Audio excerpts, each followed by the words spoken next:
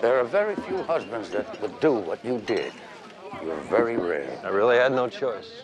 Why don't we just stand at the bar? Is that all right? Fine with me.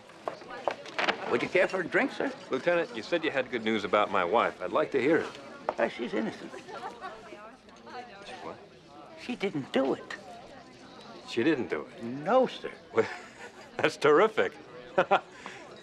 That's great news. God, what a relief. You sure? Absolutely. Red? Yes, sir. Would you have a minute? I'm going to show you. We know how much margarita was in the blender because the residue left a mark. Would you do me a favor, sir? Yes, sir. Would you fill that with water right up to that mark? Just water, sir? Just water. Believe it or not, I used to have red hair. This is the actual glass that Evans drank the margarita from. Thank you very much. Now let me show you something, sir. This is gonna put your mind at rest. Mr. Evans drinks his first margarita. Then he drank his second margarita.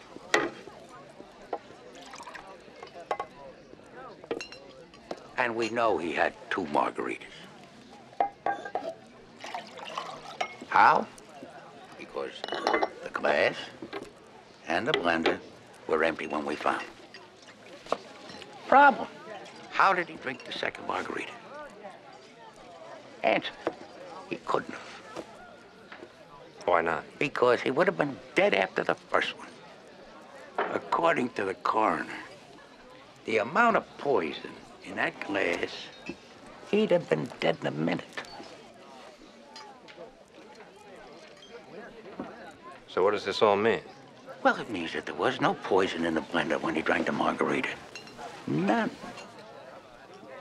The poison was put in the glass and the blender after he was dead. The poison in the margarita didn't kill him. Poison from someplace else killed him. Someplace else. Someplace else. So your wife, she's in the clear. That's good news, right? Wonderful news, Lieutenant. Just wonderful. So what's the not so good news? Oh, well, that's a little complicated to explain. Maybe I better show it to you. Just take a minute. Sir, did you know that the night your wife called the poker game for help, that she dialed 911, but she didn't get 911? She got John Valentine's house. Listen, if she got John's house, she must have dialed John's number. Well, she was having an affair with another man. It's a big question as to whether she was going to call her husband. And she's sure that she pressed the 911 button. Here's what I think happened. Press the speakerphone. Now the 911 button. John Valentine's residence. That's what I think happened. I think somebody reprogrammed the 911 button so that it would ring at John Valentine's house. Are you telling me that you found the 911 button on that phone programmed to ring John's number? Oh, no, sir, but whoever changed it originally was too clever to leave it that way. And it only takes a second to reprogram it. Excellent work, Lieutenant. Thank you, sir. Excellent work. My goodness.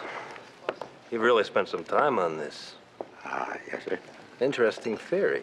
Should I call my lawyer? Well, that's up to you, sir. There's one thing that puzzles me. Why don't you arrest me? That's a good question. That is a good question. Red, a scotch for the lieutenant, and I'd like a glass of milk, please. Yes, sir. It's my lucky drink. Lieutenant, I assume that when you said you had bad news for my wife, that you meant that her husband not only murdered her lover, but was attempting to frame her for the crime. That is true, sir. I also assume that you've spoken to my in-laws, and that they told you I was a leech, that I lived off their money, that I manipulated my wife, and they wanted to kick me out. Yes, sir, I did. You found a terrific motive. My wife ends up in prison or an asylum, I look like a devoted husband, and my father-in-law would do anything for me. It sounds right. You think that I murdered Adam Evans? I do, sir. Tell me, how did I do that? I don't know, sir. You don't know? That's a bit of a problem, isn't it? It is. Thank you, Red. Well, it's fortunate I'm so good-natured, Lieutenant. Somebody else might take offense. Tell you what I'm gonna do. I'm gonna go out there and root for our horse. Now, you're welcome to join me, or, you could stay here and try to figure it out. I think I'll stay here, sir. I thought you would. I'll see you later, Lieutenant. Yeah, one of the outsiders in here. In fact, the big outsider at 25 to 1 is Pinocchio. Just one more thing.